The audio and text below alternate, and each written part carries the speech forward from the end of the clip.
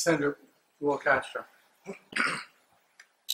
Mr. Speaker, I want to begin by commending Attorney Neil Weir and Attorney Leaving Camacho for taking on this tremendous burden of what some can equate to taking on David versus Goliath, whether it's in defense of the folks of Illinois, or Saipan, or Guam, or the entire Pacific Basin, Mr. Speaker.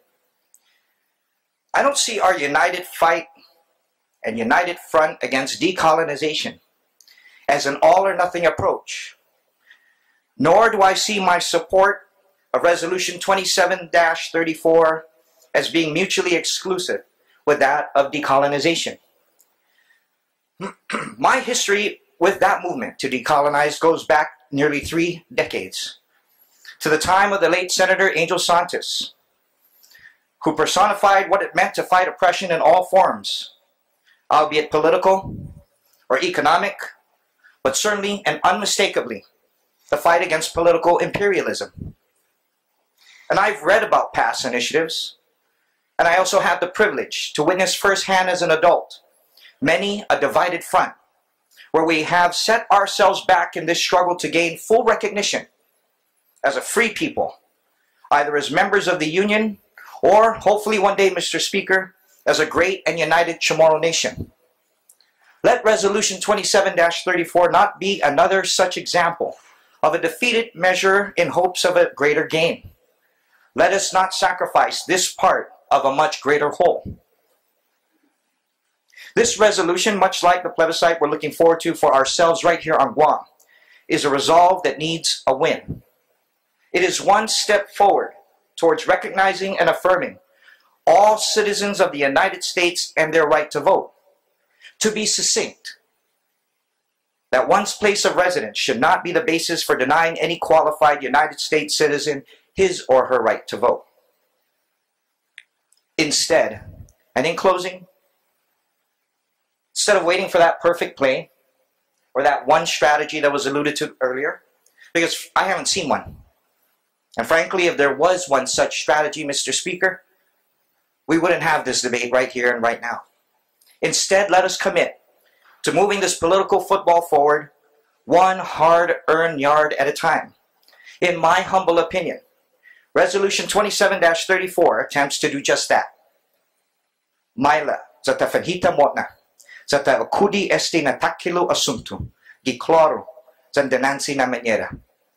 Munga hit ma mumu para I derechota, gimiste talo, enomano niña sinyata zata fan unuhit, na hanasu zan henano, kosa ki todo, man meresi para imanalik todo, imantautauta, zampareo para imanalik itano. Tamamudzi, kumo uno patsangi, lo tafanhita motna, kumo uno, sa unoha na enemigo. Let us fight, together or apart, but let us fight for the same noble reasons and against our common enemy, oppression.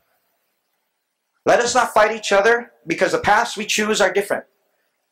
Let us instead, Mr. Speaker, take a path, if we must, towards the same end goal. And in the context, if I can paraphrase in the words of the late Senator Angel Santos, sovereignty, self-determination, human rights means nothing if all we're going to do is talk about it. At the very least, the endorsement of Resolution 27-34 will heighten the national consciousness and it'll enhance international awareness. I was going to end there, but I'd like to address a couple points on the floor. I agree that perhaps within the American paradigm, the United States Congress holds that unique privilege to grant us citizenship. Since 1898, I think we got a brief history lesson, Mr. Speaker. But I'm not going to wait another 117 years. And I'm certainly not going to play by those rules if we have to wait that much longer. I agree. Let us not act hastily, Mr. Speaker. But I do not want to armchair quarterback this. I think I've waited way too long to be given the opportunity to fight and be that active voice for this great Chamorro nation.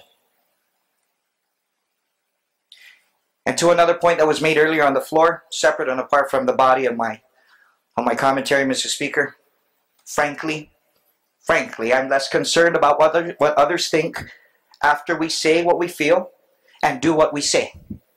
Ang gensinya, debi no hagu, tagu siya sa agungo, di telefon ho, sa tafan senkloro hafagwagi hinasoko, sa gikurason ho.